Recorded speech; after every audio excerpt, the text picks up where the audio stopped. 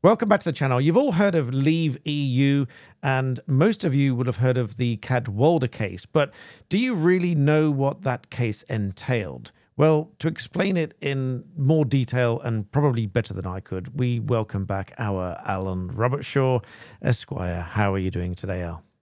Very well, thank you. Thank you for that optimism.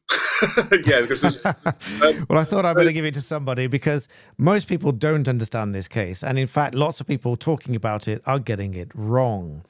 And so we thought it would be a good idea to talk a little bit about it because the BBC is talking about it. Lots of people are talking about it because there's significant costs at play. And the real question is, has Leave EU killed free speech? So why would that even be a question, and what on earth is this case all about, Al? Well, yeah, like we said, there's a lot of confusion and misinformation out there about this case, especially now we've had the appeal. So just to add to that, just to give a summary, we've discussed quite at length on the regular channel about this case in the past. What happened was this case between somebody called Aaron Banks and Carole Cadwalladr. Carole's a journalist, and she reported about Mr. Banks, his involvement with the Leave.eu campaign. There were suggestions of impropriety with like Russian funding, etc., etc. So she puts an article about that saying, look, this is a guy who, you know, clearly needs investigation. There's something not right here. He sues. Now, what's interesting is, at first instance, Carole won. And they said, well, actually, yes, you know, you succeeded in your public interest defence. But there was one issue, which was this. At the time she put the original article, and there were TED Talks and tweets and all sorts of things. But basically she said, well, this is a guy, he's being investigated, you know, it's all highly suspect. That's all fine. Court said that's fine. However, during the currency of all her articles, the investigation came back and they said, actually, this guy is clean.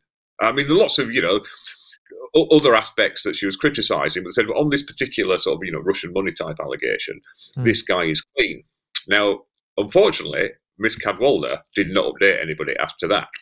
So the issue was, even if you had a defence initially, in this case, it was public interest. If new information comes to light, do you lose that protection from that day on unless you clarify the position? And that was the main ground of appeal. I mean, Banks put in a few grounds of appeal, and this will become relevant when we talk about costs. But he succeeded on that. They said, okay, we reject all your other grounds. However, we accept this particular ground. Therefore, we are going to reverse the original decision. Now, the consequences of that were quite devastating because, you know, defamation proceedings are hideously expensive, as we all know. And Banks had been ordered to pay, I think, about £745,000 or something of Cadwalladr's legal costs. She now has to give that back. Also, she has to pay his legal costs and costs contributing towards the appeal. Now, a few people have said, well, hang on, what's going on here? Because, you know, the court actually ruled in her favour on nearly every issue. But I find it's perhaps easier to look at it, consider a criminal appeal. Okay, I'm banged up, and I submit 3 grounds to the Court of Appeal why I shouldn't be banged up. They reject 2 of them. They go, no, they're rubbish. However, you're right about this one. Okay, so even though technically I've lost 66 to 33, I still go free. So it's a win, and anybody would see that as a win. Because you've proven part of the case. Yeah, I mean, basically, he has achieved what he set out to achieve, which is he's succeeded in a defamation claim, and he's got damages for that, albeit, you know, only £35,000. But then it comes to the costs issue, and as we've all said here, the general rule in English litigation, unlike in America, is loser pays winner's costs. And the starting position is, it's like, well, who got home on the key issue? And the court actually said, they said, we can see that there's an argument for just applying the complete usual rule, which is you pay all the costs. However, they perhaps exercised a little bit of mercy and they said, well, we did spend quite a little time on some issues that Mr. Banks did not succeed on. So tell you what, you don't have to pay for that aspect of the costs. Now, even though Banks technically lost on that, he doesn't have to pay any element of her costs because he's fundamentally the winner. But what they've done is they've discounted and said you only have to, you know, basically we'll split it 60-40 and you won't have to pay all of them. So that's the position we're in. So the question is, was this a slap? Well, the court looked at this and said, actually, no, we have decided it's not. Now, of course, we're all open to disagreeing with judicial interpretations. Yeah, strategic litigation, just for those that are unaware of. Sorry, yes. Strategic litigation against public participation. People throwing their financial resources around to shut people up out of embarrassment. Which is a big deal, because companies do very often throw a lot of resources at a case just to stop people pursuing it. And that's not just against publications and freedom of speech. That's across the board. Yep. Very often we will get cases with big firms going against, let's call it the little guy, as it's referred to, with the individual with a claim, with a problem, and they get these big firms coming after them saying, we're going to seek costs and we're going to fight you and throw all our resources at it and everything like that. It's a similar thing, and I don't think that's fair. And just to pick up on another point from going back a step before you go forward again now, is picking up on getting home on one point. It's often the case with negligence or breach of contract. There may be a number of different arguments for breach of contract.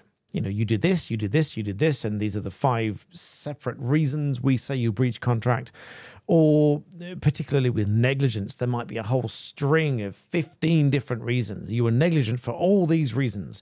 You only need to prove one of them to show there was a breach of contract or negligence, and then you essentially won the claim. So it's not all of them you need to prove, it's essentially one of them. Because if there was a breach, if there was negligence, then you essentially win the claim. But as Al said, the court will then usually go on to say, well, how much time did we spend talking about these issues that you lost on? And that's where we got to. Yeah. You know, it's the old, you know, to misquote somebody or to use a quote in the wrong sense, you know, we have to be lucky every time, you only have to be lucky once. You know, that's the situation you're quite often in when it comes to cases, especially appeals, because you've always got this dilemma of, do you throw the kitchen sink or do you pick your best point? In terms of amateur trading, I'm a big fan of the just use your one best point thing. Yeah. But I'm a notorious minimalist, which is another way of saying I'm too lazy to draft all the pleadings. But yeah, in this particular case, so is this a stifling effect? Well, there's 2 things to look at. Fundamentally, there's the actual merits of the case. Now, I would say, and this is just, you know, my, not advice, just opinion, this could all have been avoided had she have done a 1-line update on the results of the investigation. Because then it would have been fair and accurate reporting. It's like, this guy's been, you know, under investigation. The investigation has cleared him, but here's still a load of other stuff that, you know, I am concerned about, and I think it's in the public interest to discuss. That this could probably all be avoided. And this is the thing, and this is why pre-publication, or in this case it would be post-publication, but constantly updated advice, is so essential. Because if you're going to put yourself out there and say, I am somebody you can trust and I am authoritative, then you know, that makes the defamation worse. Because, you know, it's almost offensive defamation to say this person is so, you know, unreliable and nobody takes them seriously.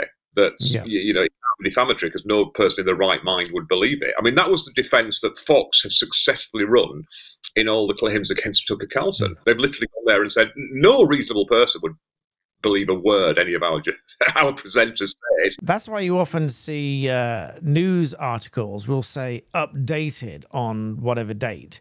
And in the case of YouTube videos, let's say there's something that you want to update. You can't, well, you can change to edit out part of a YouTube video, but that doesn't say you've updated it as such. You've eliminated a bit of it. But what you can do is pin a comment or edit the description or whatever. And that's akin to editing and updating and saying, well, you know, on reflection, here's a bit more information, which some of the news companies do as well. But on their own websites, they will usually, even years after the event, they will update it to say, here's the update. That's why there's 1 or 2 I've done in the last few weeks that have hit the news again because they've been updated. And so I've done a video to say this is what they are now saying, even though it's been updated from several years prior. Well, to mention that case that will not die, this is why the Washington Post left the offending op-ed up, but just added one line at the top, saying, by the way, there's been a court case on this, and this was found to be. You know, by the way, this has been updated. There's been another court case, and we'll just update that and just put a one line into, But that would probably be all the protection she's needed. So now here's the thing. Is this an attack on free speech? Well, obviously, she's had to pay back the original court costs, so she will have to. And she's also got to pay a massive amount of Banks's costs. Now, the way it works where you get, complex trials, usually costs, you'll try and do them on the day, what we call summary assessment. Look, I say, I've won, I think I should get this, and you do a very rough and ready calculation, and they go, you're getting this much, go away. Now, I prefer that, because at least then, you've got some money coming your way within a fixed time. But if it's a complicated one, they will say cost to be assessed if not agreed. But there'll be an interim payment, and usually that's about 50-60% of, sometimes as high as 70 or 80, but depending on how tight the cost budget is. In defamation, by the way, and in complex litigation now, but we started it, you put in a cost budget in advance of anything. At a very early stage, you go in front of a special type of judge called a High Court Master and say, hey, this is what we think we'll spend on this. And you do a big breakdown of, all spreadsheets saying if this happens, then this, then if this happens, this, we'll take statements. And they're pre-approved. So quite often, if you come within your cost budget, it makes it a lot easier to argue you should get all your costs, or the majority of them. But they go off to be assessed in front of a special cost judge. However, there's usually an interim payment, and that's what's happened in this case. They said, OK, these costs to be agreed, if not assessed, but in the interim, you've got to pay £400,000 towards them. And that's got to be paid usually very quickly within sort of 14 to 28 days. Yeah, standard 14 to 28 days. You can ask for more time, and you usually get it. But then people have to make a choice as to whether they go to all the expense of initiating the cost assessment, or do they just go, let's just see what we can get first, and then we'll worry about it. Again, there are very strict time limits on this, and this is something we need to chat about, because it's something that actually affects regular people. If you're just this will happen if you just contract claim with a builder. And again, it depends on the attitude of the parties, which hugely frustrates me, which was one of the reasons for creating this channel in the first place, is because some firms and claimants with their instructions, I'm not, to varying degrees, it's the clients or the firms involved, but they have instructions or act on instructions or provide advice to make it difficult to get those costs at all. And by that, I mean they just don't agree with the costs in the first place. So it has to go to assessment. So it drags it on even further. And then clients are then forced to pay yet further advice, further drafting, further hearings. So you're paying costs to argue about costs. Yeah. And even fixed costs sometimes. And then we get questions like, these are fixed costs. These are costs that the court will order regardless. Why do I need to pay someone to tell me what fixed costs are when they're in a tabular format in the rules? And that's what it is. Well, yeah, because there's the cost of the assessment procedure. And the rule is that the paying party generally pays the costs of the assessment proceedings, unless, of course, they reduce the cost by so much, usually about 20%, that say, well, actually, the other side should have come to some agreement on. The receiving party pays. But what you quite often get is, in the same way that you get these Part 36 offers, in litigation, I will accept this, or I will pay you this. You do that in the cost proceedings as well. And then it's a matter of, did you beat that? It's like, okay, I'll accept 95% of my costs. I'll accept 80% of my costs. And then it's a gamble as to, well, do you pay that? Do you think you'll beat that, in front of a cost judge? I mean, these detailed assessment, which is what it's called, is really detailed. It's literally one line by line. Every single unit of expenditure. Every letter, every 6 minutes. Whatever time's been spent and paid for will get considered. Even not just to the time that's spent, but what it was spent on, by whom the time was accounted for, and even what rate they were in what area of the country, everything. So those can get quite deep. I had one case once. We're in a particular area of the country with a particular type of band of solicitor from somewhere else. And then the judge, even then, the judge said, well, I don't know, is the answer, whether I can award that amount of costs for that band of solicitor from that area for this area. And we all sat and agreed that we didn't know. So we just agreed to come up with a figure that none of us were really sure on. And it was just the best we could do at the time. But that's the way it is. So these are never straightforward. So anyone that says it's a yes/no answer is not quite the case. But there we go. Free speech, perhaps. I was just about to say, there's a great book on costs called Cook on Costs by a Judge Cook. He started that because he just wrote that because he said, let's face it, most costs hearings are two people who know nothing about costs arguing in front of somebody who knows even less. So that's why I've written this book.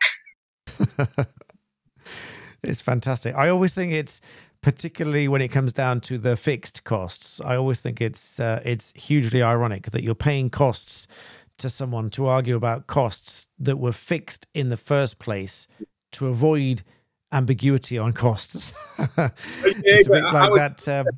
The simplified guide for litigants in person is like 68 pages long or whatever. So you've got to read a book for the simplified version of what the CPR is. And even then you get to court and you still need to know the rules, because now these days there are very few exceptions made for litigants in person for not knowing the rules, which with respect, you won't know. Well, there's a case called, we'll have to do a big thing about, it's a great case because it's called Barton and Wright Hassel. And Wright Hassel were the names of the solicitors. It's WRIHD, but I thought Wright Hassel is a great name for a solicitor's firm. Yes. Well, there we are. So we thought you'd find that interesting. Any closing words, Al? No, I think, like I say, what we'll have to do is, because Carole Cadwalladr is on what we call a CFA and AT insurance. That's where basically CFA is the old no win, no fees, and AT is after the event insurance, because I am being sued. There is a risk I will have to pay the other side's legal costs, but I think I'm going to win. So can I find an insurer who also thinks that and in exchange for a premium will actually insure me against me having to pay costs? And that apparently is what's happened in this case. But CFAs, ATE insurance, damages-based agreements, like I'll take a chunk of your winnings. This is something that I think is a good topic for another video, but we can do it it applies to everything, not just this very, very specialist area. But yeah, I hope people see that. So, is it an attack on free speech? Well, that's an exercise for the reader. But I just wanted to clarify, because there seems to be a lot of confusion over there as to, who won and what, people go, oh, she won. It's like, she won on 98% of it. Why is she paying costs? Exactly. It's a bit like when someone reports that, oh, they've apologized for something.